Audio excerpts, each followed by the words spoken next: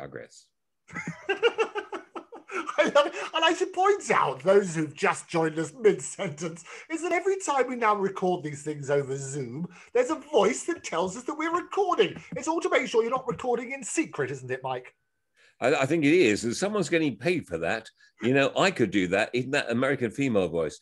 Recording in progress. Recording in progress. Vehicle reversing. I could do that. I could make it sit all day. Vehicle reversing. You're right. And there are people, it's rather like the speaking clock, which nobody will remember now. But you remember, what was it? What was it? 1, 2, 3 you had to dial? Or Tim? Speaking clock, was it something to 216 or 219? I don't forget. Well, anyway, yeah. It was on whatever the keyboard 160. But I think it was like Tim. You tapped in Tim or something. But anyway, the speaking clock, and somebody had to record. I think I met the lady once who did it. Oh, right. Yeah, she must have been interesting. She keep asking you over dinner what the time was. I should be saying it will be 11 and 20 seconds. It will be 11. What? It's that wonderful word at the end, though, which they do so well, which I bet you can do.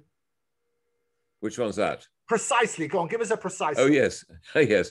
It will be 11:20 precisely. You see that? It was just so glorious. I used to just phone it up just to listen. It was wonderful. But I think it was quite expensive as well, though, wasn't it? I think it probably was, yeah. But the one I do to people, they've often put the phone down. I said, what is it? It said, please hold. The number you are calling knows you are waiting. Please hold. The number you are calling knows you are waiting. Please hold. The number you are calling knows you are waiting. If you get the tune right, it sounds right.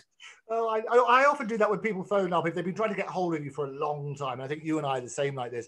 I will often pretend to be my answer machine. And I just see how long they do that. I say, I'll have you leave a message unless it's Mike Read, in which case you can say to me now or something. And it throws it completely. But this new Zoom announcement, which is what we were talking about, it's just to tell people they're being recorded, which indeed we are. So tell us about celebrations and things like that, because people are going back to the traditional way, and the greeting card industry is massive, isn't it? Yeah, I first had a Jacqui Lawson card a few years ago. It was Chudley, the guy now. Click on the dog, click on the star on the Christmas tree. And they had about 3 or 4 of them. Now it's a massive business. And of course, I get every day, I say on the radio, so I've had 2 more emails from Jacqui Lawson. You know, obviously it's telling you about new cars, which is great. I've subscribed, so I think it's really good fun. And I said, you know, some days I get 3. I think she's stalking me. So I wrote this poem, Jacqui Lawson's Stalking Me. I love it. Jacqui Lawson stalking me. Tell us all about it. Radio Laureate. Okay, yeah.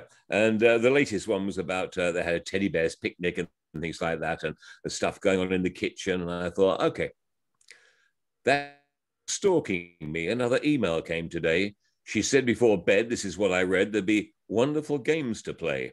She wrote about mummies. She wrote about daddies and picnics in the wood. That Jacqui Lawson's stalking me. She's cruising my neighborhood. That Jacqui Lawson's stalking me. She emails all the time. She emails me twice at Christmas and the same on Valentine's, luring me with country gardens, offering tea for 2.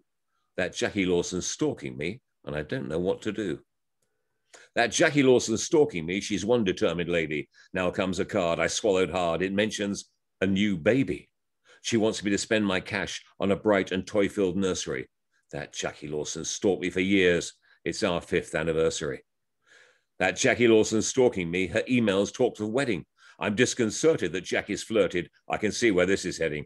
She's trying to get me cooking. Her chef's hands clearly twitching. That Jacqui Lawson's stalking me. She wants me in her kitchen. That Jacqui Lawson's stalking me. She wants me to go all tropical, then sympathetic, then balletic, and sometimes philosophical. She penetrates my inner sanctum and whispers in my ear, you'll never stop me stalking you, so sign up for another year. I love it, but people do, but they invent days. I mean, you're very good, and a lot of the inspiration for your poem is about particular days, and a lot of those days are created by the greetings card industry, aren't they?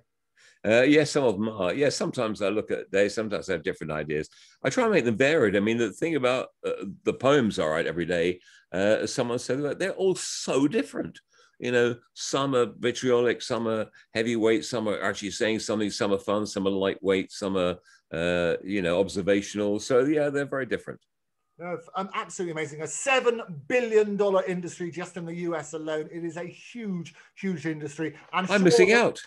I'm missing out on the 7 billion. I'm doing it every day for nothing. Oh my goodness. Exactly. You should get into greetings cards. I told you we'd do all of that sort of stuff. You Yeah, can do yeah. the audio version.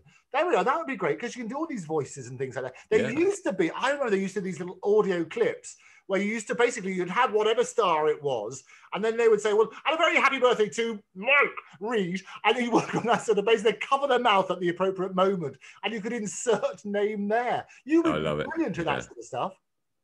Yeah, yeah. In my spare time, it mean a 30-hour day for me, though, unfortunately. I know, it's always a joy. Mike Read, thank you for joining us. Pleasure.